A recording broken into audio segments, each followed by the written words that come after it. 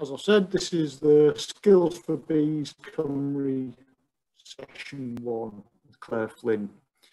So I'll be giving you a quick overview of COVNOD and what we're about, and then I'll hand you over to the capable hands of Clare, who will tell us all about bumblebees, because that's what we're here for, actually.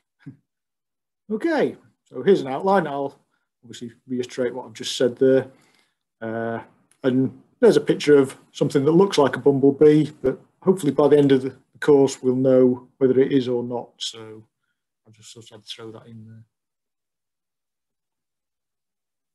So what is COVNOD? Well, I'm sure quite a few of you are already familiar with us, but we're essentially part of a consortium of 4 biological record centres across Wales. So we sort of come under this loose umbrella of LERC Wales, Local Environmental Record Centres Wales. We're all actually independent entities, sort of not-for-profit charity, not-for-profit companies. So that's how we work. But we operate as a nice group. So these courses that Claire's giving through the trust, she's giving them in all the LERCs across Wales. So we're lucky to have them in North Wales as well too. So what's nice about the consortium is that we've been able to develop things that are common across Wales. So it's a nice total system, really. So one of these is this LERC Wales app. So if any of you are into recording using your mobile phone, this is a fantastic resource to use. It's free. You can just download it from the App Store, Google Play. Very easy to use. Very intuitive. We'll talk more about this in session 2 later, so I won't labour this point. Just to make you aware it exists, you may wish to download it, have a play before the next session. It's fully bilingual, so you can use it in both English and Welsh. Great resource, easy to use. So COVNOD, well, we hold almost 4.5 million records across all species in the North Wales region. So that's quite a significant holding of records, I think, and it's growing all the time and increasing probably exponentially as the popularity of recording has increased. We've definitely noticed that, and particularly during lockdown, there's a big spike in people's engagement with wildlife and wanting to record what they see. So we're there to help, really. We do a lot of public engagement things. So to be honest with you, most of our work tends to go through Twitter. So we're very active on Twitter, but we do have a presence on the likes of Instagram, Facebook. Our YouTube channel is getting increasingly popular now. All our courses that we run are recorded and placed on the YouTube channel there. We've got playlists for simple how to record sessions or more in-depth courses like macro photography, lots of skills things. So there's a course on there that will appeal to everybody, I believe. So please check that out. So as I said, this course will eventually go on our YouTube channel, so you'll be able to review it and refresh your mind before the next session. What we do in sort of real non-COVID times, we're often quite public outreachy. So we'll have attend BioBlitzes organised by other partners, say the local university, Wildlife Trust, the likes, and we'll just be there to help support the collation of the data that comes in. We'll be there with our laptops, logging all the data as it comes in live, and we can display that on the day to people that are attending the event. We also have these recorders days, and these are for more experienced recorders who don't necessarily want to have a guided tour of species, that they just want to go to an interesting bit of habitat, maybe a place where there's no public access usually. We'll help arrange that with the landowner, and they'll be able to go off and record to the heart's content and get a nice species list for an interesting site. So there we are in a fantastic raised bog habitat down in Merionethshire. I think many of you that I've seen on the course today have attended some of our in-person courses. So Treborth at Bangor there, wonderful resource, fantastic lab space, and yeah, microscopes on hand there for people to use. We'll get experts in to lead these courses. Obviously, these sort of talk courses have been migrated online since COVID, but we're hoping to introduce them later in the year. So watch our website and hopefully we'll have some good news. Certainly Recorders Days and BioBlitzers, we're starting to plan them for this year. So touch wood, we'll be able to see you in person rather than virtually. And then there's our annual conference. So that's always a very popular event where people from across North Wales amass and listen to a range of lectures, hear about what Cofnod's been doing in the year, and generally chew the fat with each other. So it's a great place to meet other recorders, see people that you haven't met for a long time, and I think that's what most people use it for.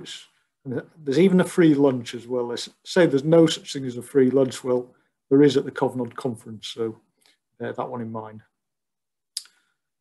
Right, so I'm just going to take you through the very basics of what a record is for those who aren't familiar with it. I'm sure many of you are, so apologies for going very basic, but let's start from the bit. Richard, sorry, we're just losing sound a little bit. I don't know if it's... All right. It could be my broadband.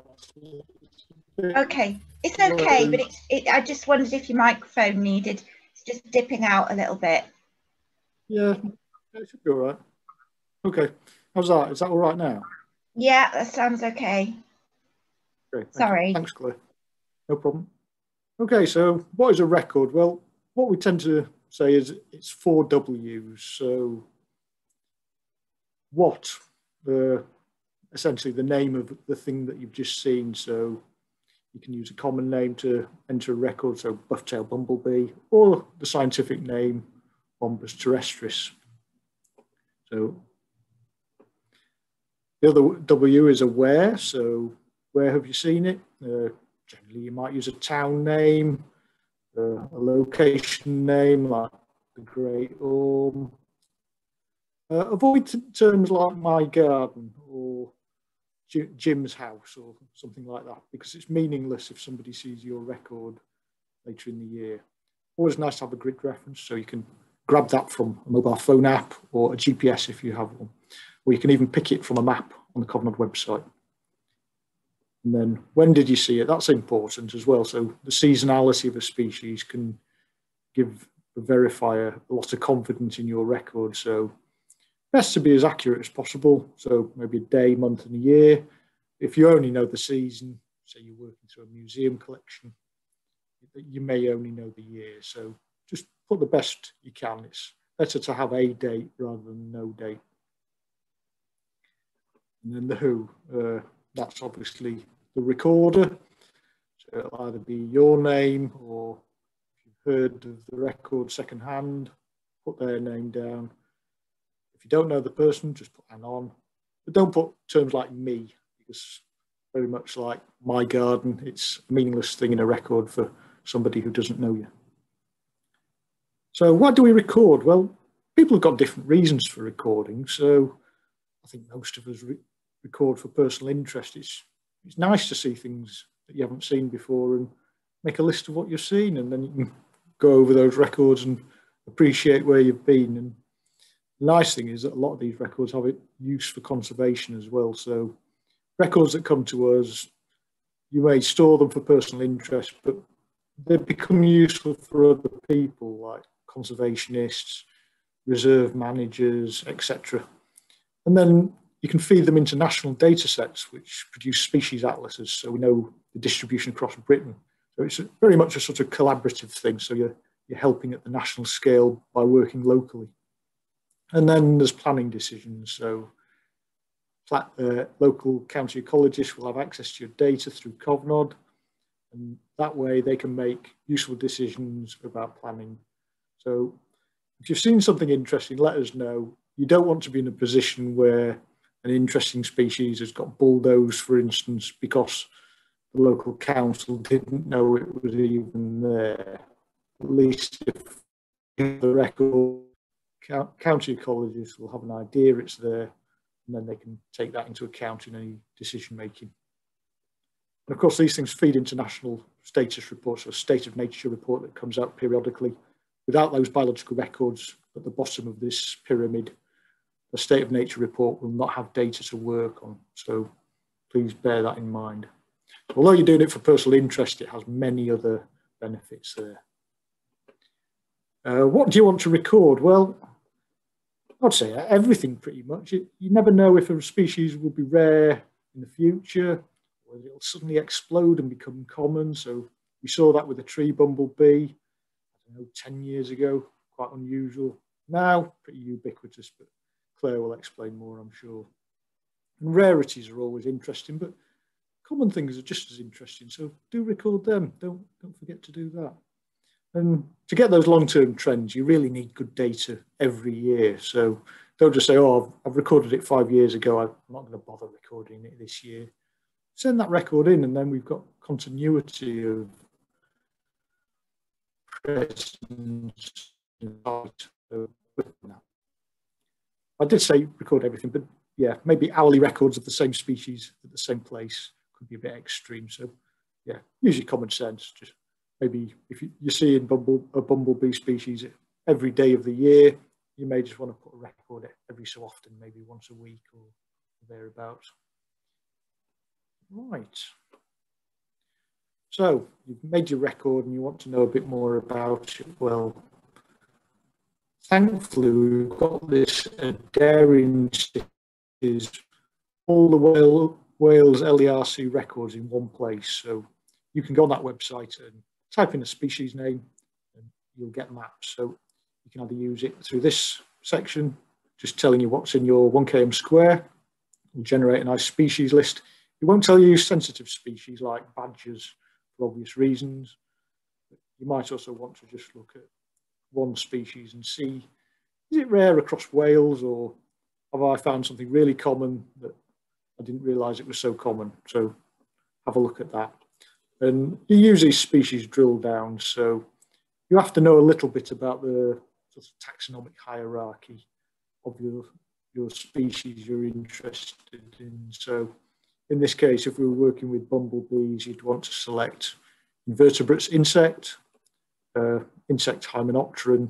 So if you're a total beginner, it wouldn't be obvious that you'd get it through there, but just use those terms and then start typing the species. You can either use an English common name or a scientific name, and then it'll return a WYSI map. So there we go. It's selected that species name just from buff, and it's giving you a few options, and you click on it. Click that green arrow, and then it'll take you to a nice map, giving you a nice overview across Wales. And you can see where it is, where the most records are, where there's gaps that you might want to go and look for things to fill in record gaps in Wales. So I think that's me finished, really. So that's just a very basic overview of COVNOD, what a record is and what to do. So I'm now going to hand you over to Claire, who will give you a lot more details about bumblebees, which is what we're all here for, of course. So bit of etiquette, just keep your mics on mute while Claire's talking, and we can open the mics to an open mic session later if required for questions and what have you. Okay, so I'll hand you over to Claire and go on silent. Okay. Can you see my screen, Richard? Yes, I can. Yeah. Great stuff. Okay. Okay. Well, thanks, Richard. That's great, and thanks for letting me join the COVNOD sort of selection of courses for this year.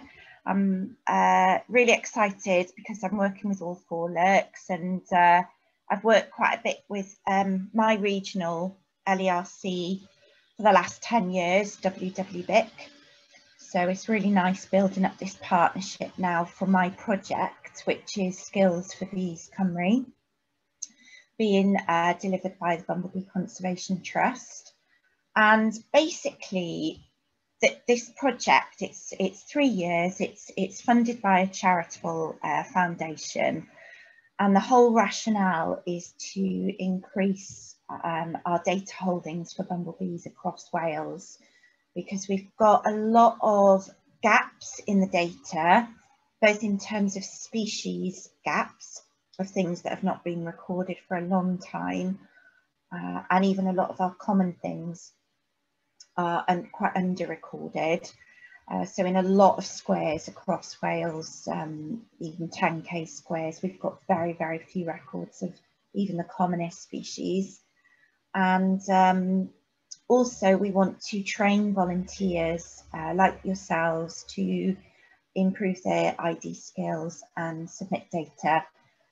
So yeah, both the species and geographical gaps, we really, really want to fill them. And you know, Richard's right, that data has so many applications, which is vital for conservation. And you know, we hope that this project will sort of act as a template actually for the rest of the UK. Fingers crossed if things go well. So yeah, I've worked for the Trust on and off for about the last 4 years, with a little bit of working for plant life in between. So my interests are mostly invertebrates and bees and wildflowers. So this is a really, really kind of bit of a dream job for me, really. So this session is going to be very much a beginner's session, and I'm going to apologise now if you do have you know, previous knowledge of bumblebees.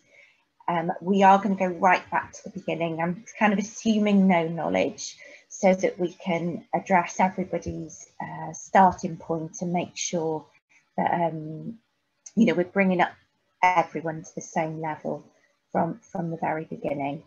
And before tea, we'll have just a little bit about bees in general and bumblebees. And then after break, we'll have a look at the queens of the Big Eight.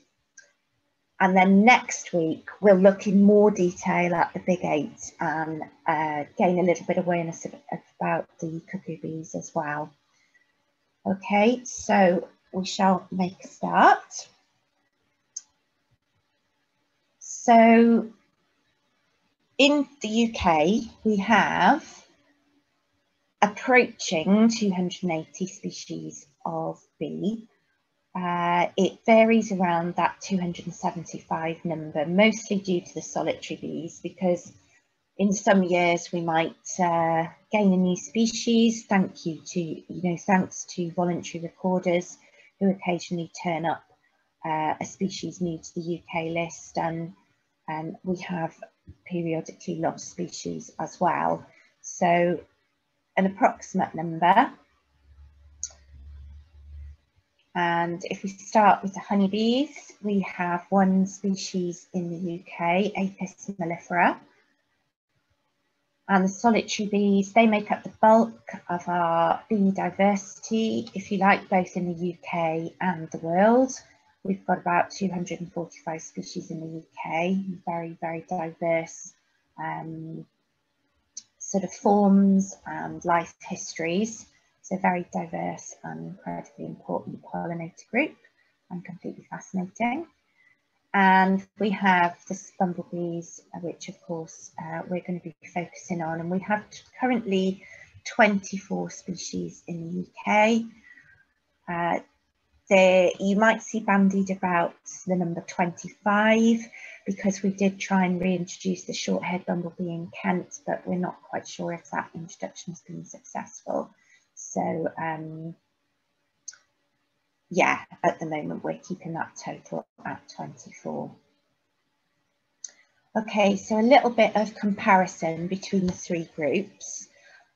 Bees as a group evolved from certain families of wasps back around the time that flowering plants had just evolved and pollen became available as a very protein-rich food source, roughly about 100 million years ago, give or take a few million years. I think there is evidence of bees in the fossil record about 80 million years ago. But essentially, some wasps started to gather pollen to feed to their young rather than collecting, killing prey. And these wasps became vegetarian, and essentially that was the evolution of our bees. So they're very closely related to wasps, as I'm sure you already know. So all bees are vegetarian, and honeybees, as I said, this one species, they are highly social insects. They have complex social behaviour. Please don't ask me any questions on honeybees because I don't know much about honeybees at all.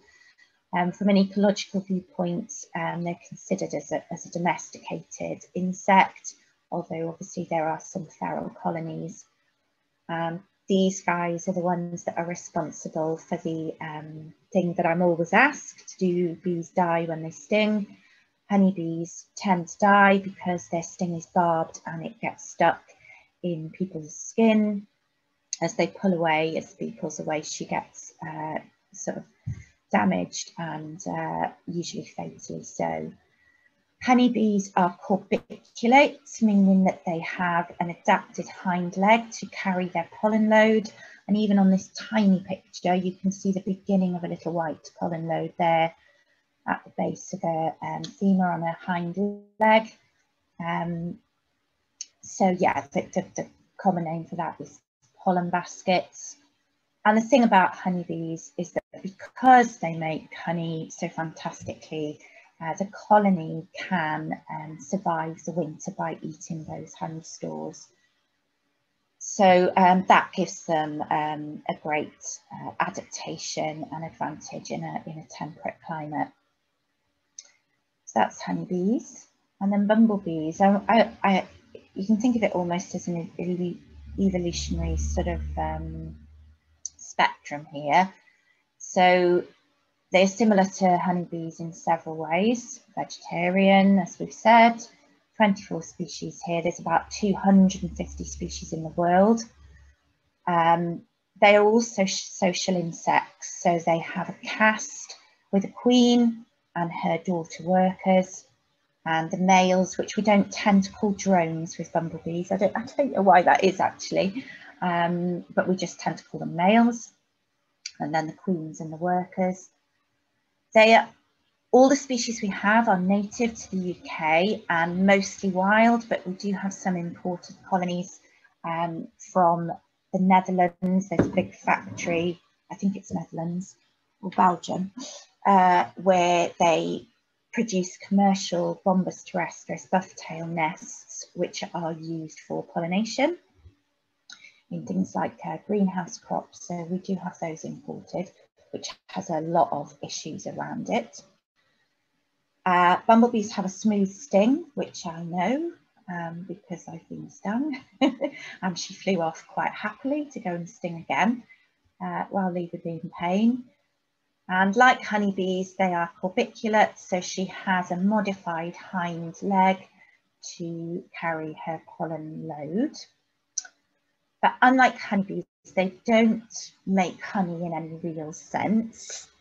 They do sort of make a liquidy stuff out of nectar in the nest, and they mix it with pollen to feed to their young, but they don't make honey or store it.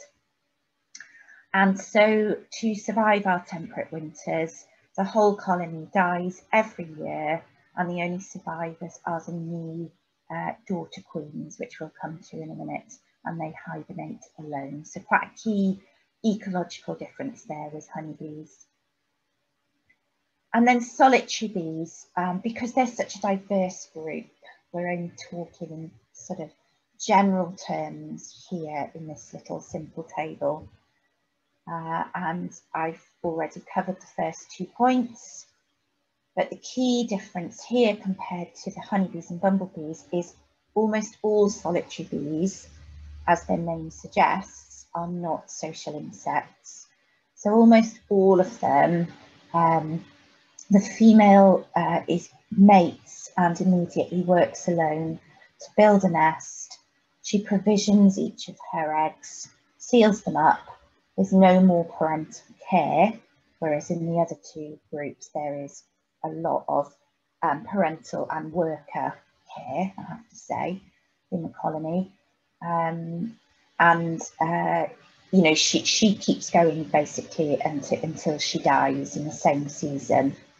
There are a few species that show the beginnings of social behaviour with varying degrees of caste differentiation, but they are in the vast minority.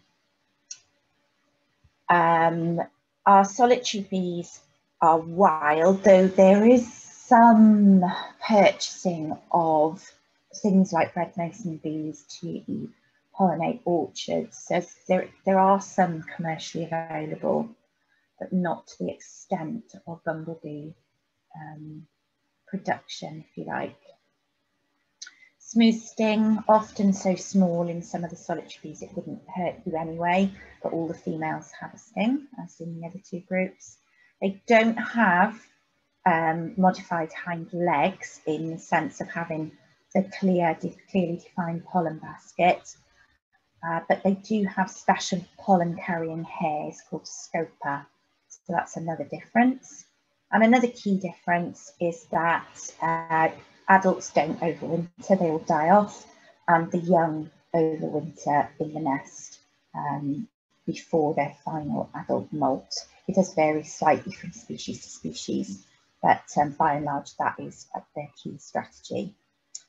Okay, so a few simple sort of comparisons between those major groups. And I'll just whiz through these because I'm sure you all know that. Excuse me, I'm just going to have a little drink. Bees are key pollinators out of many other groups of insects, because we do hear it harped on about how wonderful bees are, and they are wonderful. They're not the only pollinators, but they are responsible for a huge portion of our pollination, both of agricultural crops and food crops and wildflowers and garden flowers. And bumblebees in particular are particularly effective for lots of different reasons. They have, across our species, they have many different tongue lengths, so they're able to access many different types of flower, as opposed to, for example, honeybee workers, which have a fairly uniform tongue length, and only being one species, there isn't the same variety. And also bumblebees can carry out buzz pollination, where they actually vibrate their wing muscles to knock pollen off anthers in certain flowers. You can see them doing that in comfrey sometimes. They are key to pollinating tomatoes. They use buzz pollination for tomatoes. And I know that in Australia, they've not been allowed to import bumblebees because they don't have them naturally. And they have to hand pollinate their tomato crops for their barbecues. But in New Zealand, because a lot of colonisers took them over, took queen bumblebees over 100 years ago, New Zealand is overrun with our British bumblebees. And they've actually caused havoc in their plant pollinator interactions over there. So even though it's great because they can use them in farming, not so great for their native wildflowers and pollinators. So yeah, very important, and that's one of the reasons I think bees have such a high profile in conservation at the moment. And again, you know, if people see me out and about with my net, they often ask me what I'm doing. They either think I might be fishing, which I'm obviously not, because I'm rarely near water, or think I'm catching butterflies. And when I tell them about bees, almost everyone says to me, you know, bees are in trouble. And yes, the overall picture is that they are, which we'll look at in a bit more detail on the next slide. And despite a lot of sort of high profile things in the media, the single biggest cause of our current declines is habitat loss. It's the change in farming methods across Europe after the Second World War, which went from, you know, it's the same story, isn't it, for so much wildlife. We went from smaller farms, making hay, having flower-rich grasslands, to silage, and the loss of herbal lays and clover lays and all of those sorts of things, the loss of hedgerows, all of that just decimated our bee populations. And I am going to change this slide because this shows a huge arable field, which isn't relevant so much to us in Wales, but certainly down with me in Pembrokeshire, you know, we're a massively sort of well-known county for dairy farming, and I am surrounded in my village by silage, and now I'm surrounded by indoor dairy farms and very, very intensely farmed fields indeed. So we've gone even a step further into loss at the moment, but that uniformity across our landscape has been a disaster really for bumblebees, as it has for so many other species. So I do think things are looking up. I do think there are good times ahead, so we don't want to be too negative. So 1980 was the first real kind of sort of evidence-based report of how things have gone from 1900, where naturalists had been recording, doing exactly what Richard has just described. Back in those days, it was often quite well-to-do middle-class men with a bit of time on their hands who were very, very keen naturalists, and they provided us with lots and lots of early records for our British wildlife, including bumblebees. But the 1980 Atlas showed, looking at all of those records, that of our social bumblebees, which I will pick up on in a sec, 7 species have declined by more than 70% in their distribution, in their range between 1900 and 1980. So, you know, huge losses across the UK, and very similar picture in Wales. 2 species went extinct in the latter half of the 20th century.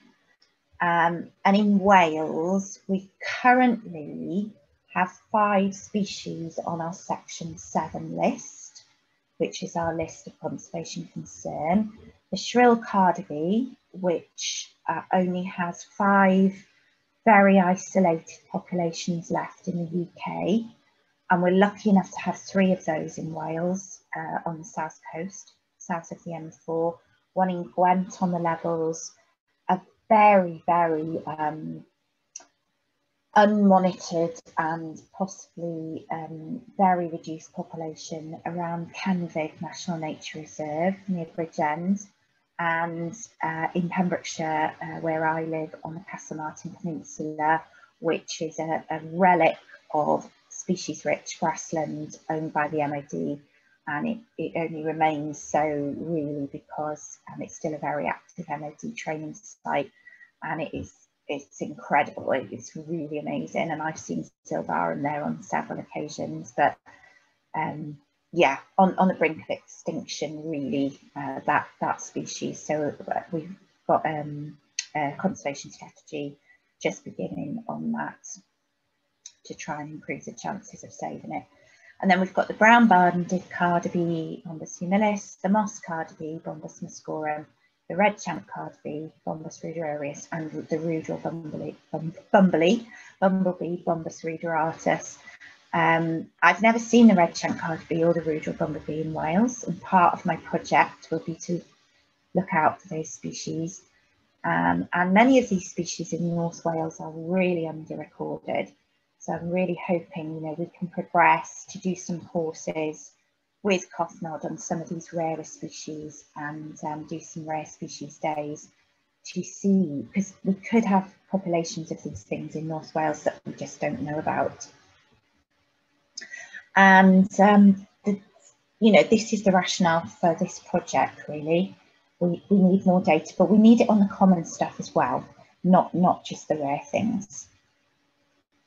So the Bumblebee Conservation Trust was set up, I think it was 2008, and it was set up by Professor Dave Goulson, who was an academic in Stirling in Scotland at the time, and he is very much an academic, but also a very, very proactive conservationist, and he was fed up of just being an academic. He wanted to do more grassroots conservation, and so he founded the trust. He isn't part of the trust anymore, but he is a friend of the trust still, and because of that legacy, we are very much an organisation that is based in science and research. So whatever we do is rooted in scientific evidence, and then we filter that down to all of the work we do with communities and landowners, and all of those things you can see on that slide. So we have a very diverse sort of set of outputs. I'm in the science team, and my project is part of the science core of the trust. Okay, so on to bumblebees a little bit more now before we have a break. Like I said, I do apologise because I'm very aware that some of you are very experienced recorders, and you know, probably very much into your insects, some of you. So this is very basic stuff. But when I do talks, you know, people respond so positively to bumblebees. They're a very engaging group of little insects, and they are very, very cute. I never lose that, even though I'm in the science team. They are absolutely delightful to watch. They're fascinating. They're very charismatic, even though they don't know it. So yeah, we get lots of things aimed at us. You know, they're buzzy and they're fuzzy, and they're very noticeable in your gardens. Critically, they're great pollinators, and children know that as well as adults. But looking a bit more scientifically, and like Richard mentioned, you know, when you start getting into recording, having an awareness of some of the more scientific terms around classification can help. So they are invertebrates because they have no bony internal skeleton, but they have a hard outer case, if you like, an exoskeleton to protect their insides. They're arthropods, and within that they are typical insects. So they have a body in 3 parts, which I'll show you in a minute. And insects have one of 2 life cycles, and the bumblebee has one of those where they lay an egg. The egg hatches into a little maggoty grub, a larvae, equivalent of a caterpillar, and the caterpillar feeds up all that tasty pollen, gets fatter and fatter, and eventually spins a cocoon and pupates inside the cocoon and undergoes a complete metamorphosis into a beautiful adult bumblebee. And so within the insect group, bumblebees, sawflies, which aren't flies at all, ants and wasps are what we call hymenopterans, which literally means membrane winged, because they have 2 pairs of wings which join together in flight through a set of hooks and form a complete membrane. Flies only have 1 pair of wings, and they're dipterans, but the bees are hymenopterans, membrane winged. And within that, we have the stinging hymenopterans, the aculeata, and bees, wasps, and ants are all in that group. And their sting is modified from their ancestors' egg-laying ovipositor, the egg-laying tube, from the wasps that they're evolved from. And this means that only the females sting. The males don't have the equipment, and they don't have the need for it because they don't do any defending of the nest. So only female bees sting. And all of our bumblebees in the UK are in the same genus. So very, very closely related, all 24 species, and all of their Latin names begin with the generic name Bombus. So a little bit more detail on that, the idea of sociality. So just to confuse slightly what I told you a few minutes ago, we have 24 species. Sorry, I keep hitting the menu We have 24 species in the UK, but actually of those, only 18 are what we call truly social bumblebees, which means that the nest is started by a queen who lays eggs and produces her daughter workers. So that's 2 castes within the colony. And at the end of the colony, she lays eggs which turn into males, and off they go. So queens, workers and males, all of the same species in one nest. But 6 of our bumblebees, still the same genus, they're still bumblebees, but they have evolved a slightly different life history, which kind of knocks these rules out of place. And what they've evolved to do is act as cuckoos on their social counterparts. So each cuckoo, each species of cuckoo targets a particular species, social species of bumblebee. And the female cuckoo, there are only males and females, there are no workers, and the females are all quite big. The females will go into the nest of their host bumblebee. They will attack the queen and try and kill her, so there'll be a fight to the death usually, but they might sometimes overcome her and expel her from the nest. And the female cuckoo will then take over the nest as her own and lay her own eggs of her own species in the wax cells. Oh, whoops. But she will use the worker daughters of the host to do all of the work and bring up new males and females of the cuckoo. Okay, so these are tricksy little bumblebees, and they're fascinating to see. They never threaten the numbers of their host species. They exist in kind of perfect balance. So the cuckoo bumblebees always are more scarce than their host. So, you know, it's that typical nature's balance there. They don't cause any threat to the destruction of those species. And they are really quite amazing to see. And we'll do a bit more on those next week. So when we are getting into identification, we do use some technical terms very, very simply. And I'm sure some of you already know this stuff because it's general to all insects. But like I said earlier, they are split into, their bodies are split into the head, the thorax in the middle, and then bumblebees, although it's not that visible, they have a constricted waist, a bit like a wasp. So it's not quite as constricted, but it is there. And then they have an abdomen.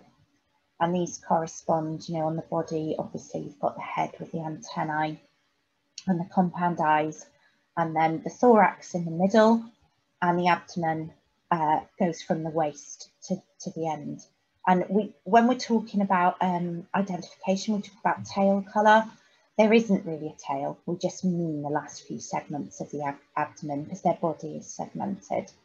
And then the sting there is obviously where the egg-laying ovipositor would have been, and 2 pairs of wings.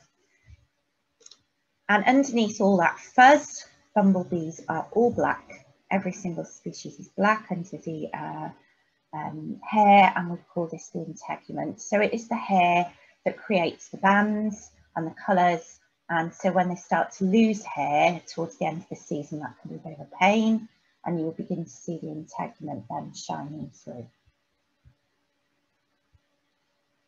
Okay, so I'm going to explain the bumblebee annual life cycle, which is, apart from being just really nice to know because it's fascinating, it really helps us when we're recording, because it's one of the clues that we can use to narrow things down if we're a bit unsure of a species. And it can also help us to decide on caste, of have we got a queen, have we got a male or a female, etc. So, with a little sip of water, excuse me. In the early-ish spring, depending on the species, because there is a temporal variation between the emergence of different species, The queens will have hibernated, as I mentioned, and they will have also mated the previous year, and they carry the sperm inside them in a special sac in their bodies, and they don't fertilise their eggs until they want to, until they decide to. So the males are long dead and now completely redundant, and the queen is self-sufficient.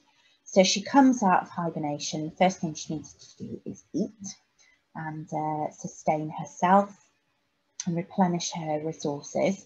And so she will look for early pollen and nectar. She will eat pollen to help her ovaries develop, and she will drink nectar for energy. And things like willow, if you're keen gardeners, brilliant early resource for queen bumbles.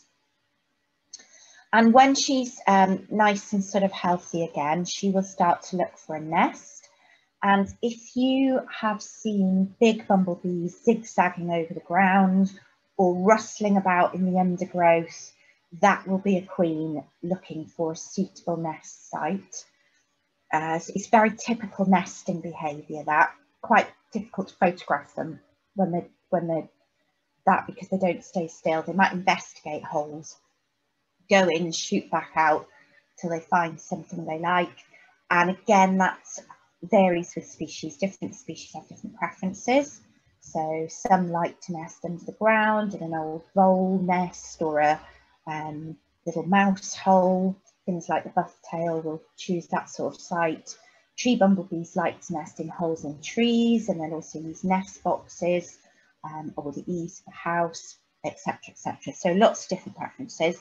But once she's done that, she's got it how she likes it. She does quite a bit of housekeeping, getting it, you know, to her liking.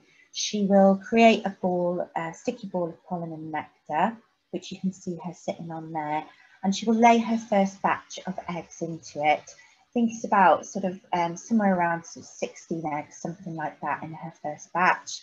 And she will create a little wax pot from wax secreted from her body, and she will put that near enough to her that she can reach it and sustain herself while she broods the eggs. And that is quite incredible behaviour, I think. You know, she's actually an insect after all. So it's very complex and fascinating. And she will leave the nest periodically to get more nectar and maybe get some more pollen. So she will be seen out foraging. You will see queens carrying pollen in the springtime. And then the eggs hatch out into larvae, little white grubs, which will eat the pollen and nectar and get nice and fat. And after a couple of weeks or so, they will pupate and metamorphose then in the cocoon and emerge as adult workers. So they're all her daughters, they're all sisters, and they all work for the good of the colony. So they then take over all the tasks of the colony from their mother. They collect all the food, they keep things clean, they keep the nest cool, and they will defend the nest against intruders. So in the summer, we see these numbers of workers, of smaller bumblebees, building up as the queen lays more and more batches of eggs. And then towards the end of the colony life cycle, and the length of the colony life cycle also varies from species to species. Some are quicker than others. She will start to lay eggs which she hasn't fertilised, and they will turn into males. So there's a lot of interesting genetics around bumblebees. They will turn into males, but also some of her fertilised eggs at that point will be fed and tended exceptionally well by her daughters, and they will turn into queens. And when the males and the queens emerge as adults, they will leave the nest. The males don't return. The new daughter queens may go back for some shelter, etc. But generally, they're off into the world looking for each other. And one or two males are successful in finding queens. Most of them don't, but they will mate. And once the queen has mated, she will immediately start to feed and look for a hive mating place. And that's why late pollen and nectar is so important for our males and our new queens. And a lot of our species that have declined most, like the shrill carder, are late emerging species. So when grasslands get cut by the end of July, they're still in their sort of full stages of their life cycle. So those sorts of species have suffered a lot in the loss of species-rich sort of grasslands. And just to sort of give a little bit more detail on each of those kind of the casts that you see at different stages of the life cycle. The queens, as I've said, they're the first to emerge in the spring, and it's a really nice time to start getting your eye in with bumblebees because queens are often fresh and bright. They're bigger, they're easier to see, and if you can catch them foraging rather than nest searching so that you can get a good look at them, then their colours are really clear and their patterns are clear and they haven't had a chance to fade like the workers and males do. They're often quite loud so that you are drawn to them and where they are. So the queens are really nice to see, and you can see her beautiful, beautiful shiny pollen basket there. So the pollen basket is that hind leg, and it is hairs are on the side, stiff hairs on the side sticking out, but it's hairless and smooth on the surface. The workers are often smaller versions of their mothers, though there are one or two exceptions to that, and they're going to be emerging later. Workers of some species are out now. I've seen workers of the early bumblebee and the garden bumblebee already. So, you know, depending on when they've established their nest, that you will begin to see some smaller bumblebees coming out now. They're generally very active because they've got an enormous amount to do. And if, you know, they will often be seen carrying pollen, though not always, because sometimes they're nectaring and topping up their own energy. The males, we have sexual dimorphism in bumblebees in that in some species, males are differently coloured and patterned to the females of the same species, which can make ID tricky. They obviously appear later in the year, though males of some of our earliest emerging bumblebees will start to appear from now, but others not till sort of July time. They're never seen with pollen because they have no adapted hind leg. They can't collect it, although you will see them with pollen on them, just that they've picked up by accident. They don't do anything with it. They're often seen actually just sat on flowers, sucking nectar without the same sense of urgency that the workers seem to have. So this is kind of just getting your eye in on the behaviour.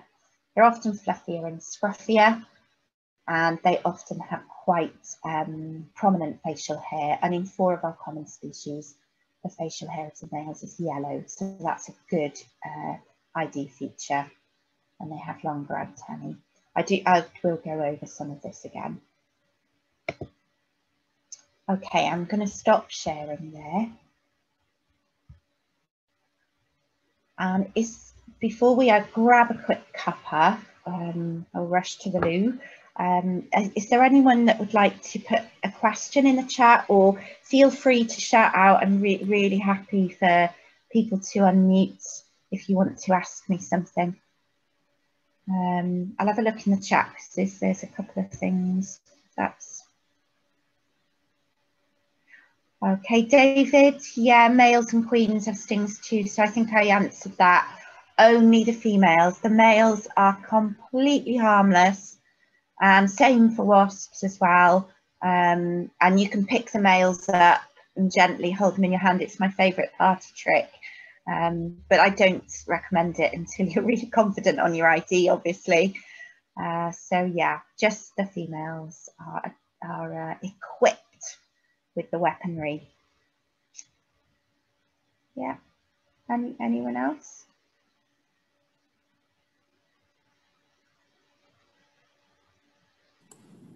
Can I ask a question, Claire? Okay.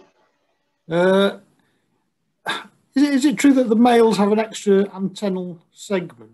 Is that why it's Yeah, longer? yeah. I'll touch on that uh, in the next half. But yes, so females have 12 segments in their antennae, and males have 13. So when you start getting into solitary bees, you do have to start counting the segments when you start learning. With bumbles, they're big enough. When I come up and we do some field work, I'll show you in the field, and most people get it. They key into the difference in appearance of the male's antennae. I didn't for years. I really like, what's everyone on about these different shaped antennae? But you can see it, and it's all because of the extra segment. Yeah. And do they make a smell? I think somebody mentioned that. Yeah, I've never done this, I have to admit. So maybe this year, this is a challenge for me, that males will emit different smells. And it's to do with finding a queen and marking spots on a route. So yes, and some of them apparently smell like cheese and all sorts of weird and wonderful things. So that's another thing I'd like to do this summer, because I've never actually experienced that male puff of perfume that is described. Yeah. So big all black, huge bumblebee, like a Darth Vader of bumblebees seen in south of France. Do they ever cross the channel? Okay, well we do get big black bumblebees here sometimes. The ruderal bumblebee, Bombus ruderatus, which is incredibly scarce and on our conservation priorities list. I've never seen Bombus ruderatus. My colleague Nikki in Kent, she sees them a lot down at Dungeness, and there is a all black form of ruderatus that the queens can have an all black form. So it may be that the one you're talking about in France could be Bombus ruderatus, I'm not sure. But in terms of crossing the channel, yes, for sure.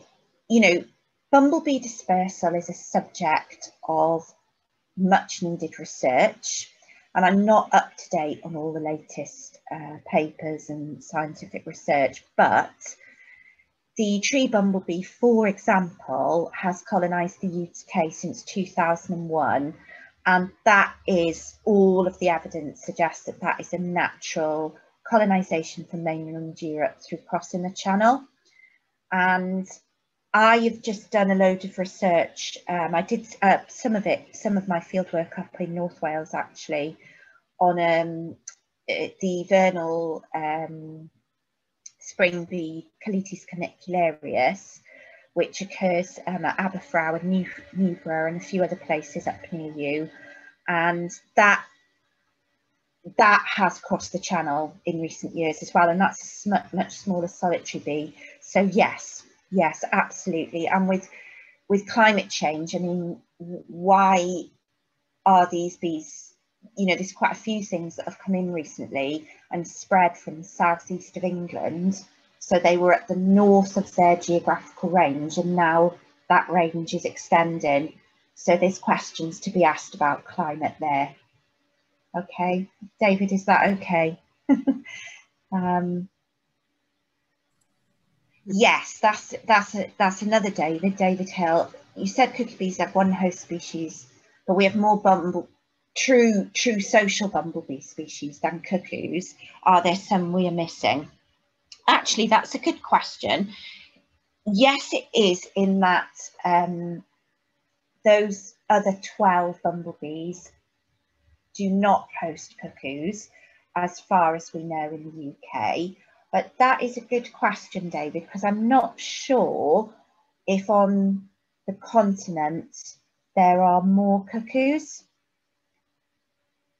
which we may not have got for whatever reason. Very often that the water does, you know, even though they can evidently cross it, it does cause a barrier for dispersal for lots of things. So I will ask some of my colleagues about that, David, and see what our near regions like France and Belgium, if they have more cuckoo species. Just making a note.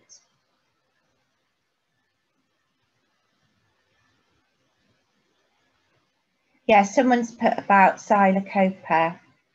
Was that you, Richard? Yeah, I was just wondering that earlier question about a huge black bumblebee on the continent. I wonder if that could be that. I've certainly seen them in southern France, and they are really impressive. Yeah, if it's about bumblebee, obviously. If it's definitely a bumblebee, then. But yeah, there are some really big solitary bees, aren't there? Carpenter bees on the continent as well. So yeah, I'm not sure. I don't know quite what that one is referring to. Yeah, I think there's one or two actually established in southern Britain at the moment. Yeah, watching. Yeah, they definitely have a much more diverse fauna in the southeast of England than the rest of the UK. Yeah, that's a good question. Are the 5 species of conservation concerned specialists of rare or declining habitat? Yes and no. So different studies have shown different things on this, David. So by and large, those species tend to be species of flower-rich grassland. That's quite a general statement because there are differences in their preferences within that.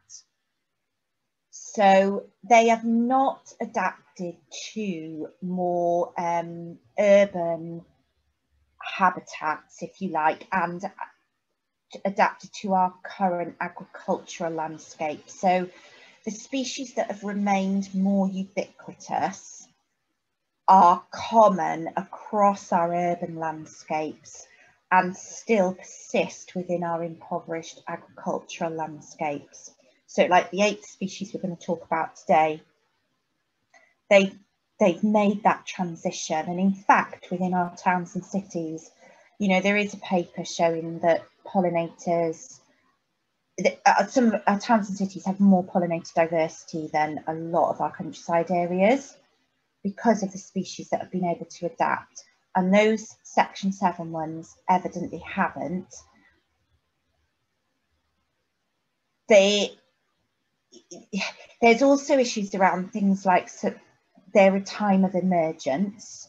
So some of those tend to be later emerging species. And so they think that current agricultural practices have had a massive impact on those late emerging species, because by the time they come out now, without herbal leys and clover leaves, there is nothing for them to eat.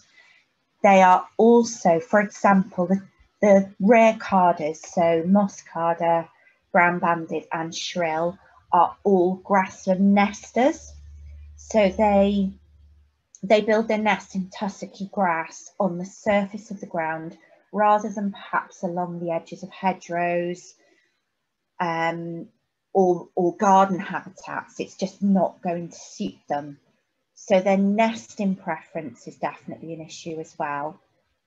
And we have got indications that other species that aren't on the Section 7 list, such as the bilberry bumblebee, which I'm very keen to come up and work with all of you to see if we can increase the records in North Wales. The bilberry bumblebee, which is, as the name suggests, you know, the queens particularly are quite specialist on flowering bilberry. That isn't on the Section 7 list, but it's thought to be declining, but we just don't know, really. We haven't got enough data. So yes is the answer, David. They are more specialist. They failed, if you like, to adapt, but I think the reasons are complex. And so they are longer tongued species as well, which then affects what they can forage on. But one of our longest tongue species, the garden bumblebee, is doing really well. So it's not, you know, a definitive answer. So yeah, lots of research on that, and lots of research needed. Right. So if you, excuse me, my voice has gone up. If you are a complete beginner, I feel it's almost like learning to drive. There's like a key sequence of things you really need to go through before you get to identifying the species. As you can become more experienced, you don't have to think about any of this because you'll just know it. But the key questions that I think in your little bumblebee triage is, or are, first of all, have you got a bee, or is it some other type of insect? Because, you know, sometimes it isn't a bee. If it is a bee, are you sure it's a bumblebee and not a honeybee or a solitary bee? Not that I want to exclude those from your recording, but we're focusing on bumblebees, obviously. Can you identify it in terms of sex? Can you tell if you've got a cuckoo, which is reasonably unlikely, but certainly possible, because they do crop up. And when you're fairly certain of you've got a male cuckoo or a female social and it's a queen or whatever you've got, can you then go to species? And sometimes you can't, okay? Because the bee is faded, or it's one of the really difficult ones to distinguish, like the carders. So you can't always do it to species, and don't worry if you don't get an answer. But we'll go back now to the first question. And if you are a bit more experienced, if you hold back on this one, but I took these species on Pembrokeshire's little bit of upland on the Preseli Hills last May, when the Cotoneaster was in flower, and these insects were feeding on the Cotoneaster side by side. But which one is the bumblebee? And you can pop that in the chat or just do it in your head. If you're quite experienced, just hold back a few seconds to give everyone a chance to think. But which of those two insects is the bumblebee?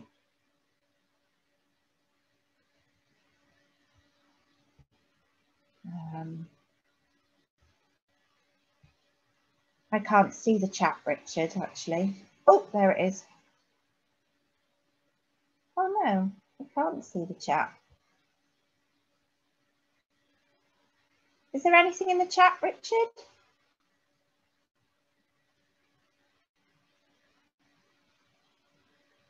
Hello?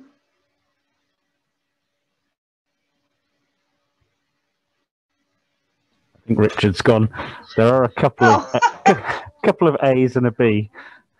Okay, thank you, David.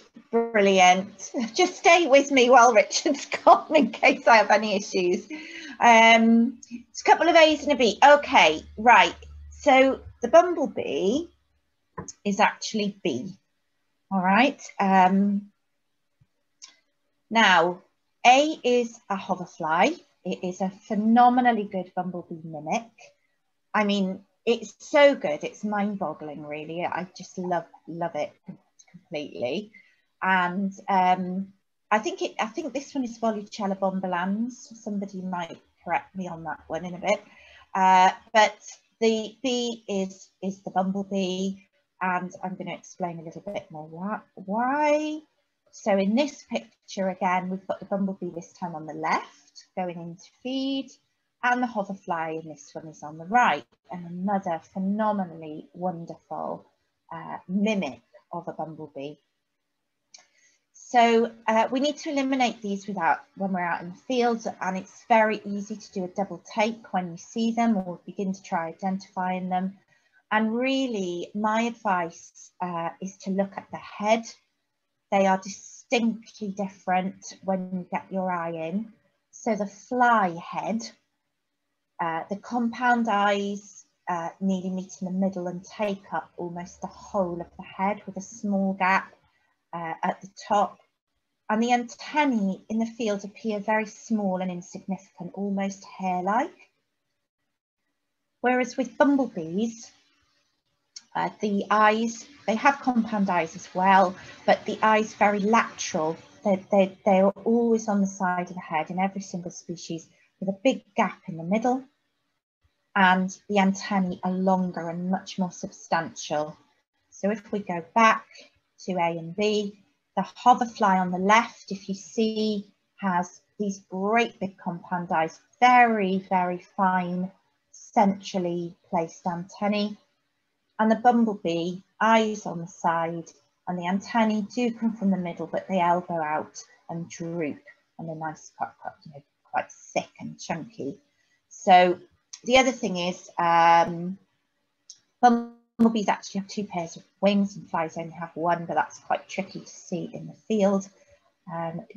Focus on the heads, and you will get your eye in on that. So hoverflies are tricksy.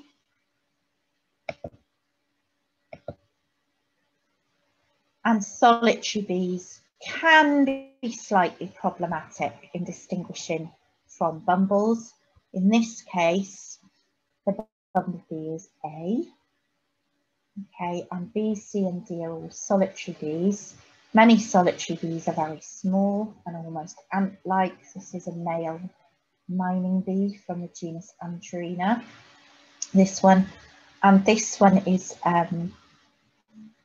the hairy-footed flower bee, which is very, very round and black and fuzzy, very similar to a bumblebee. The females have these orange-haired back legs, and there's no bumblebee with that colour pattern.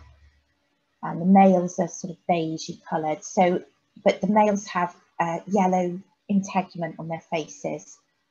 So, which I will show you that next week actually, because that's a good one to show you the male of those. So, and this is one of the osmia bees. So quite different and relative, almost easier to distinguish from a bumblebee than some of the hoverflies are, I think, because the solitary bees do really look quite different and are generally smaller. So males and females, I'm repeating myself a little bit here, so I won't dwell. These are both photographs that I've taken in the last couple of years down in South Wales. These are the males. This is a male heath bumblebee and a male brown-banded carder. Males tend to be quite fluffy and scruffy, but it can vary a little bit with species. They just appear more sort of shaggy somehow. In 4 of our common species, they have yellow facial hair. They don't have an adapted back leg, which we'll look at in more detail in a minute. So their legs are spindly and the surfaces are all hairy. They don't have that smooth pollen basket section. They have longer, droopier antennae. And as Richard said, they've got an extra segment, which is what causes the difference. They are never seen carrying pollen and they have lazier behaviour. The females, in contrast, tend to be neater, though that does vary a bit with species, as I said. This is a buff tail, and you can see she's almost quite velvety with a very neat pile. They have their shiny hind leg there. You can see it's almost like a mirror with no hairs on it, where they gather their pollen. They pretty much always have black faces. There's a bilby bumblebee, does have a tiny, tiny little bit of yellow sometimes on her face, but it's nothing like the males have, which is quite distinctive. And they may carry pollen. And you can see her shorter, sort of more V-shaped, sort of rigid antennae than the male's droopy antennae. And this is a big buff-tailed queen with huge pollen baskets. And you can just about see her little antennae there. Right, I'm going to whiz through this because we're going to do this a little bit more next week, but it's just to build awareness while you're out looking for bumblebees this week, hopefully, if the weather gets better.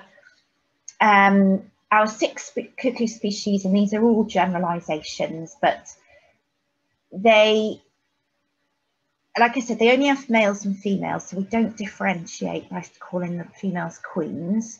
But generally, the females are quite big because they are fighters and they need to overcome the social bumblebee queen.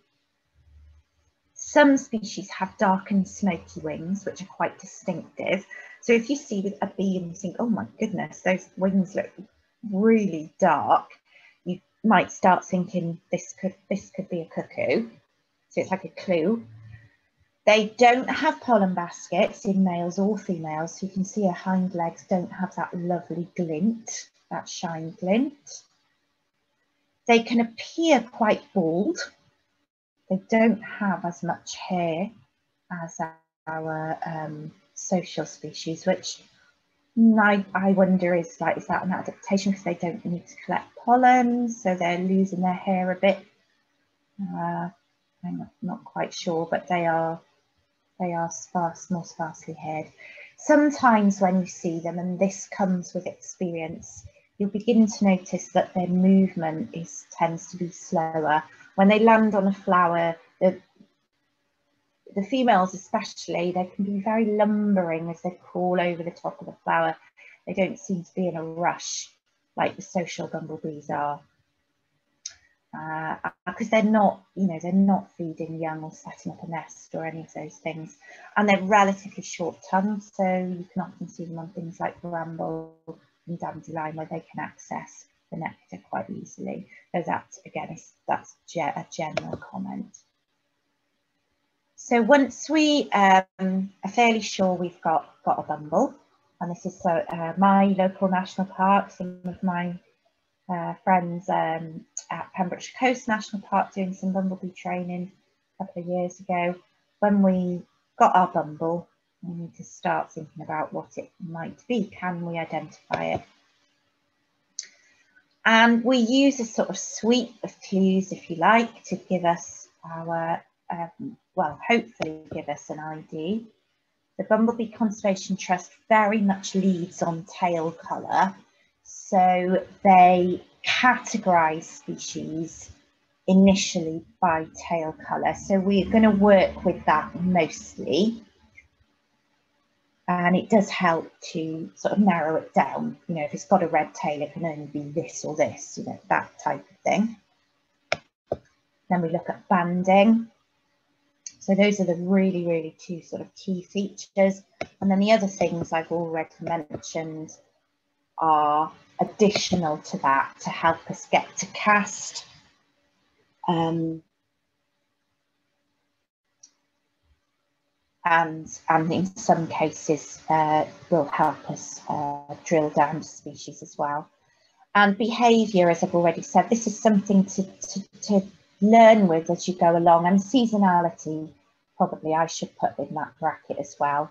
What time of year it is, you know, if it's March, is this likely to be a male? Well, no, it's not, because they're not going to be out in March. You know, those sorts of clues. And I'm definitely going to change this slide, I've decided, because I didn't have a chance to do it for today, but this slide tells us that size isn't very useful for bumblebees, and it's not in some respects. There is size differentiation between species. So, for example, the early bumblebee is generally a smaller species than the buff-tailed bumblebee.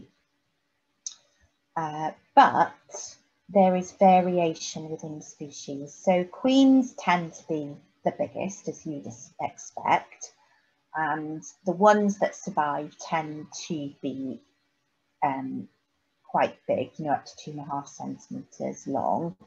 The workers and the males will vary between species, but also within a colony, and that's what makes it hard and confusing. So the males are slightly more consistent, but the workers, because they're produced at different times through the colony cycles, some of them, like especially the first batch, because they've only been fed by their mother, and maybe she's not done a brilliant job of creating her little pollen ball, they might actually be really tiny. And then as the colony grows and you get more workers bringing in more food, subsequent larval batches might produce bigger workers. So size can vary with nutrition, but there is a size differentiation we can talk about between species, and I will mention it. So going into some of those key features just before we go into the species, with tail colour, we don't just look at the actual colour, but also the extent of the colour to help us with identification. So, for example, all of these species we would describe as having red tails, but the red tail is quite different in appearance. So in the early bumblebee, it's just the sort of final segment that's orangey red, right at the tip of its abdomen. In the red-tailed bumblebee, and two other species actually that are similar, the red is much brighter and it goes up to about 1/3 of the way up the abdomen. But in the bilby bumblebee, which I've just said to Richard, we're going to make a special feature of for Norfolk Off-Nod next week, because it'd be great if we could find some of these over the next few weeks. The bilby bumblebee, the red actually extends way over half of the abdomen. Absolutely stunning animal. So we think about both the extent and the actual colour itself. And then with the bands, we look at position and also number actually. So for example, in the white-tailed bumblebee, I would describe that to you. If we caught one, I would say, well, it's got a white collar on the thorax, on the middle section. Sorry, a yellow collar even, not a white one. A yellow collar.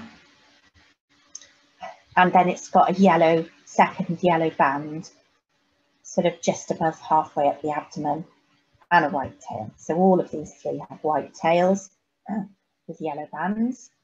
But this species, the garden bumblebee, it has 3 bands, 1, 2, 3. One is a collar on the thorax. The second is also on the thorax, at the back of the thorax. And the 3rd yellow band is at the top of the abdomen. Don't worry about remembering these because we're going to go through them in each species in detail. But it's just to show you how we describe the banding when we're talking about ID. And then this is a cuckoo bumblebee, and this also has a white tail. Actually has a little black tip to its tail, and it also has 2 yellow bands. Again, it's got a yellow collar, but the second yellow band is notched and it's just above the tail. Okay, so that's the sort of differences that we learn about as we get into IDing species. Faces, as I've already said, can be useful in separating males from females. So if it has a clearly yellow moustache like this little chap, you've got a male. If it's black, then you need to be looking at other features, because but 4 males is a common species, and all the females have predominantly black faces. So I can see these 2 are both females, though, because of their antennae. And we also, in 1 or 2 particular cases, in one common species, we look at face shape. And that's in this species, the garden bumblebee, where the face is very, very horsey, very long. And we use that to distinguish it from a similar species, which I will come to. So hair colour and shape. And legs, we've already said, if they're carrying pollen, then it's definitely female. If they're not, it could be either. Oops, it always does that. And just a little bit of diagrammatic detail. Again, female social bumblebee, lovely hairless hind female there. And in the male bumblebees and the female and male cuckoos, that's all you need to know at this stage. The legs are more spindly and they're hairy on that surface, that hind leg surface. So hairy, spindly, even hairier and spindlier in the cuckoos. And in the female socials, you've got the corbicula which you can see in the field. If they're in a pot, you can actually hold it up to the sun to get it to sort of glint at you. And the antennae, again, there's a close-up.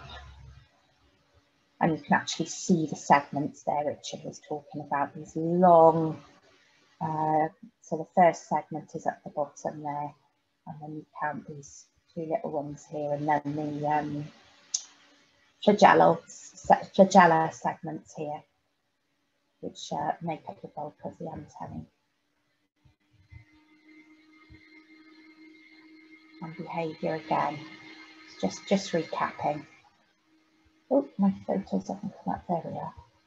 So queens often fly in nests, rummaging in undergrowth like this one.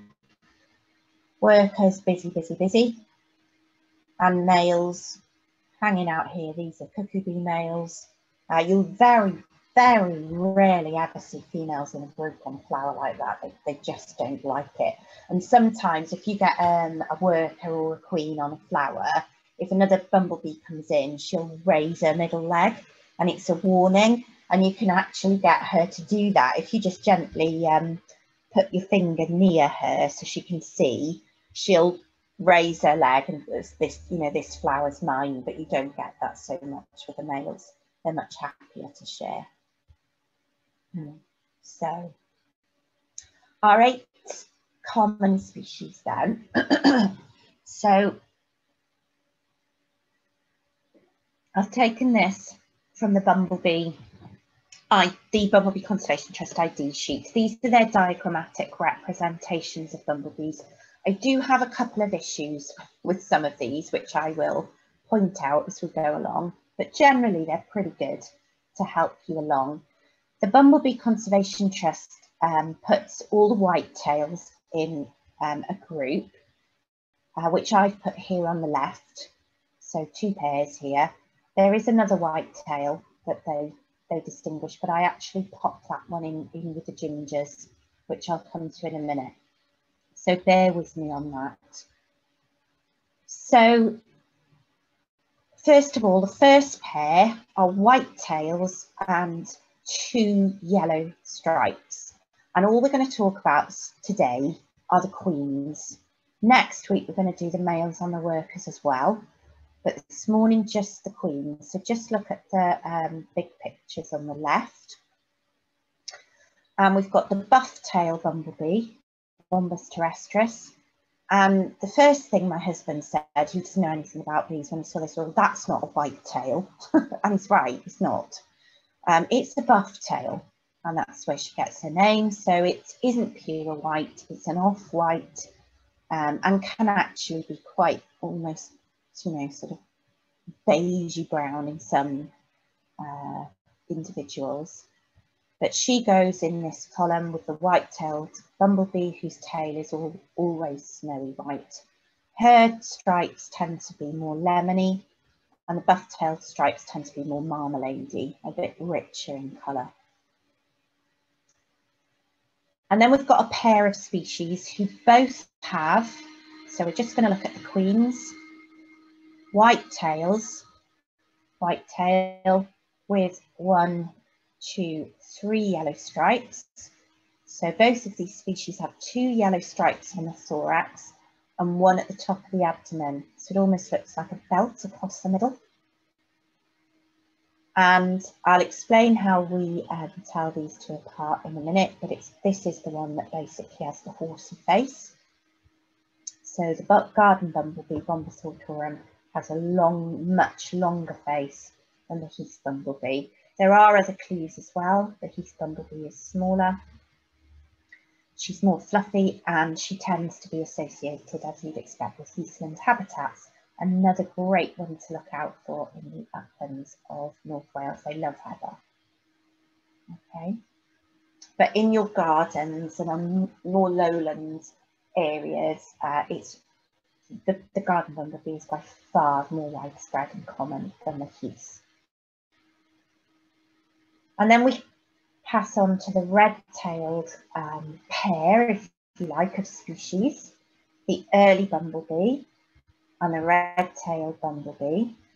And in the early bumblebee, this is a diagram which I think is slightly misleading, because in the early bumblebee, that tail tip is really so sort of inconspicuous in the field. It's more of a peachy tip right at the end, whereas the red-tailed bumblebee has this beautiful, stunning, more extensive red tail. And the early bumblebee queen has two lovely bright yellow stripes. She's so beautiful. And she is the one that is smaller. This is a small species in comparison to all of the others. So there is an element of size there.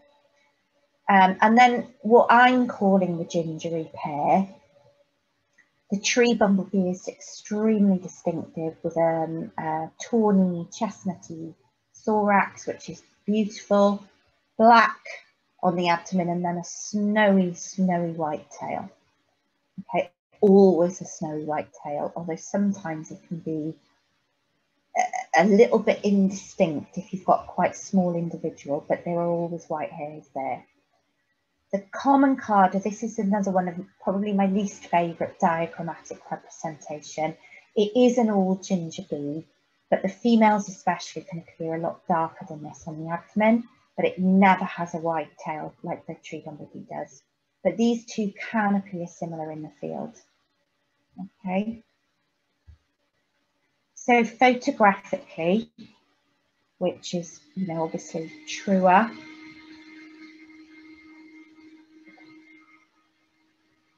those common 8 queens, these are all queens that I'm presenting you with here. So firstly, the buff tail and the white tail queen, exactly the same pattern, but the colours are different. The buff tail always appears darker in the field than the white tail does. The queen never has a snowy white tail, like the bombus core and the white-tailed bumblebee. It's always buff. And like I said earlier, the colour of the bands vary on the buff tail, but they're generally richer and darker than, than they are on the white tail, where they're more lemony. And certainly for me, I get loads of buff tails in my garden. I see loads of queens emerging in the spring. I don't see many white-tailed queens in my garden at all. I tend to see them again up on the uplands, where I see the Bumblebee bumblebee and the Heath bumblebee, but that's not to say you won't see them. They are pretty widespread. And then we shall move on to the 2 red-tailed species. So the red-tailed bumblebee with her stunning red tail and all black body in the queen. There's a cuckoo and a rare species that looks similar to this, which I will touch upon next week. And the early bumblebee queens I really like. They're very, very attractive little bees. And as you can see, the red tail is really just a tip. And sometimes it can look a bit like a buff tail, if the buff tail is quite dark, but early bumblebee queens are smaller than buff tail queens, and they're brighter. And then the garden bumblebee, not showing its white tail there, but it does have a snowy white tail. And you can see that it's 3 stripes, look like 2 stripes there, but if you look above, the second stripe on the buff tail is lower down the abdomen. So we've got here 1 yellow stripe at the top of the abdomen, meeting a yellow stripe on the thorax to form a belt and a collar. So 3 stripes. And this species, the Heath bumblebee, also has 3 stripes. 1, 2, 3, much more distinct in that image. But it's the face that distinguishes these two as the main factor. The garden bumblebee with a long horsey face, very long tongue in this species, and the Heath bumblebee has much more of a heart-shaped face. So it's about as wide as it's long, but in the garden bumblebee, the face is much longer than it is wide. And there is a habitat distinction there, though they might overlap as well. And then the last 2 the common carder and the tree bumblebee. I hope you can see why I've kind of put them together. I do get beginners mixing these up sometimes because they can appear quite similar, but the tree bumblebee is showing off its nice white tail there, which is lacking in the common carder. Okay, so those are our big 8 species, and those are our queens, which kind of set the gold standard for them. And we'll have a quick quiz before we stop. So you can either jump in and have a go at this picture. Which queen is this out of the common 8?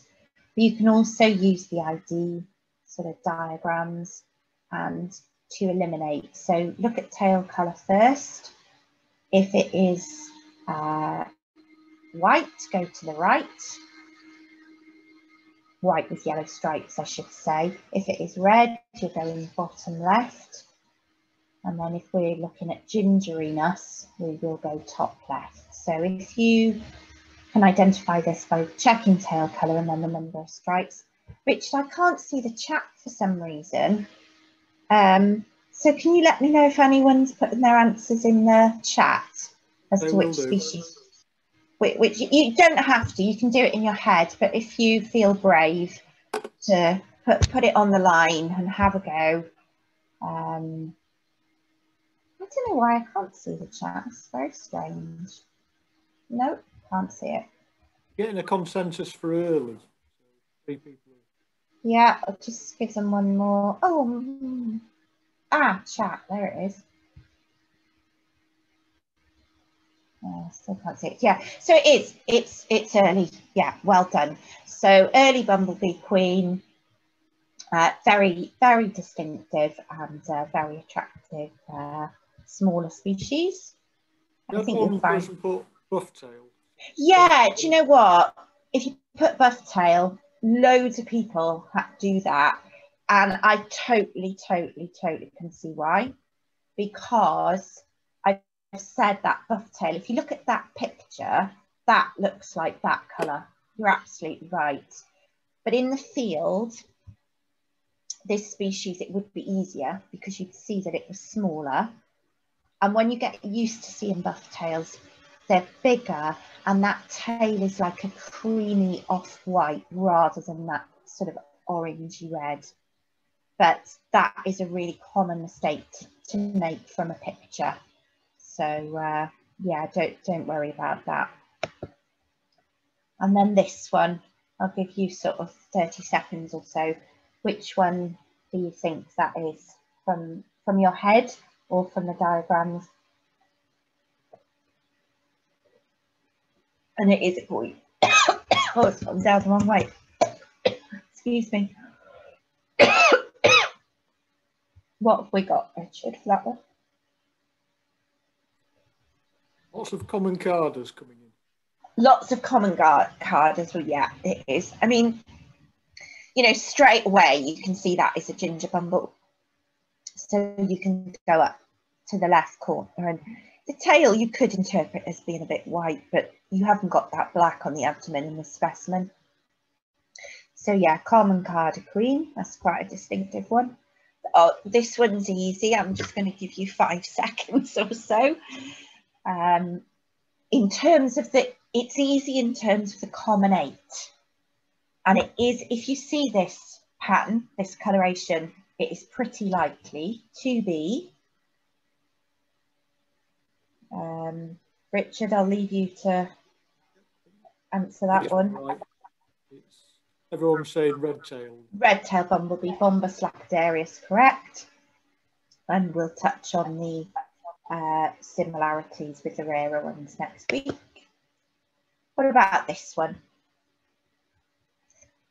So go to tail colour first. So that'll give you which side of the page, and then count the bands and look at the position.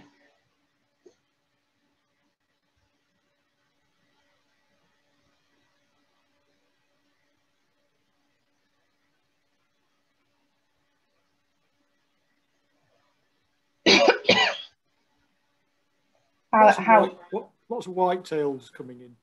Yeah, Yeah. Somebody said white-tailed, but would like to see the face. Yeah, good one. Good one. And that's why IDing from photographs can be a right pain. Because if you can't see every feature, sometimes you just can't do it.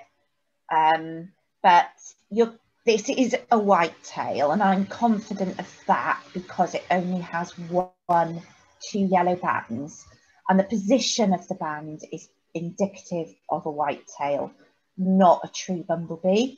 But you're absolutely right. Being able to see the face could be helpful, but without those central yellow bands, it can only be one of these 2. And the tail is snowy white, so it's a white-tailed queen. But yeah. Oh, come on. Yeah, there we go. I think this is a video. Oh, it's not working very well. Hang on, let me try that again. It's pixel. Oh, I'll try again. If it doesn't work, I will leave it. No, it's not working. Let's just go to this one. Now, this is a terrible photograph, really, but can you have a stab at that one?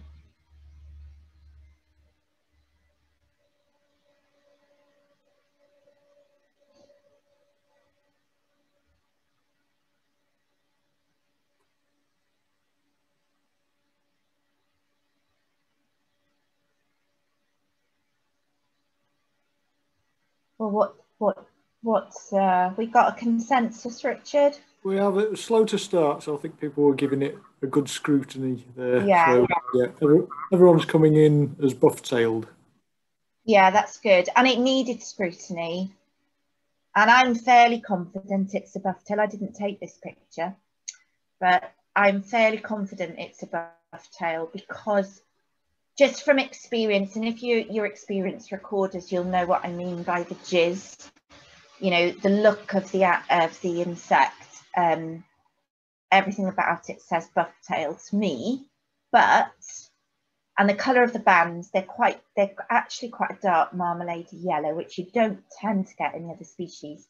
But actually, you know, if we were being really pedantic, which verifiers are, we might say, well, we can't see the tail of that bee, and there's 1-2 yellow stripes, and actually the early bumblebee, if you can't see the tail, it has the same stripe positioning as does the whitetail.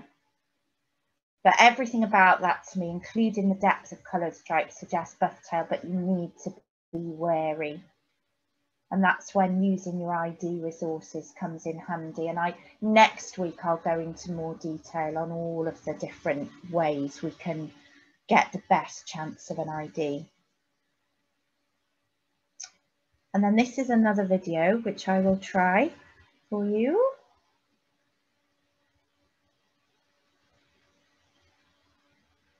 Is that working, Richard, okay? Good enough, I think. Just about good enough. Let's do it again. Quite a distinctive bee, so hopefully that's good enough for you to identify it.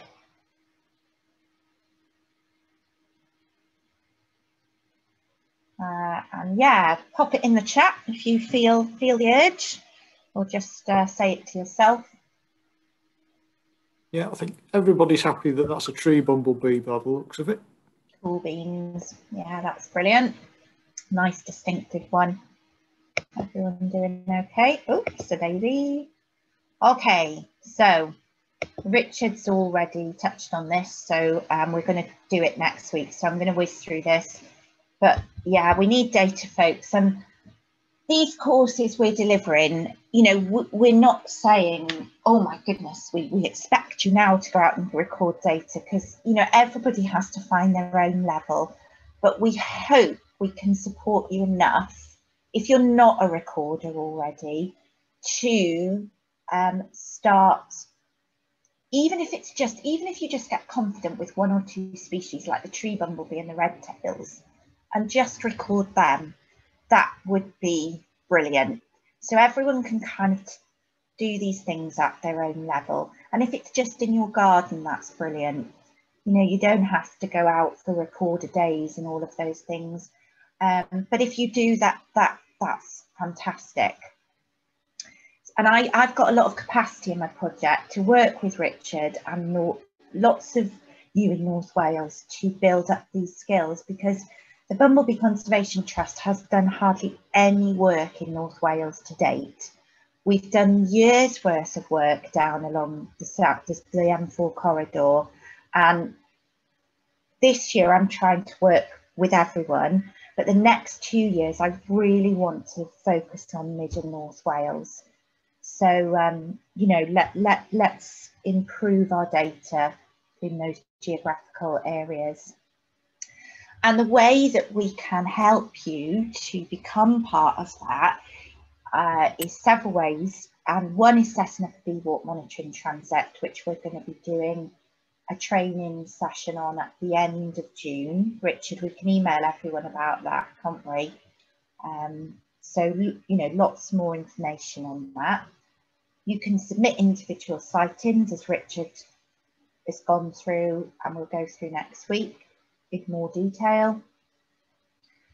Oh, don't worry about the last one. I'm not worrying about that today. But certainly the bee walk monitoring transept and the individual sightings, we are going to really focus on supporting you to do that, even if you're a beginner. Right, and I can't resist a bit of homework because I used to be a teacher. So the first two particularly, do check out the Bumblebee Conservation Trust website, because there's loads and loads of stuff on there, and you can look back on some of the stuff I've told you. And we also have a YouTube channel with recorded stuff on that you can go to from the website. But the key one that I'd love you to do, and this has worked well with the other groups I've been working with, is to take a photograph of a bumblebee and with your identification. And you can do this at whatever confidence level you feel comfortable with. So if you're a complete beginner, you might just be happy to know that it is a bumblebee, or that it's a male or a female by looking at the antennae and whether or not it's carrying pollen, or have a go at species. Doesn't matter if you're wrong, or it doesn't matter, you know, if you're quite competent and you find something really interesting like a cuckoo. Richard's already sent me some cuckoo photographs from North Wales, so I'll be including those next week. And then next week, I'll put the photographs into the presentation. I won't put your names by them. We'll just have a look at some North Wales bumblebees and see what we find, and see if we get a consensus on the ID, etc.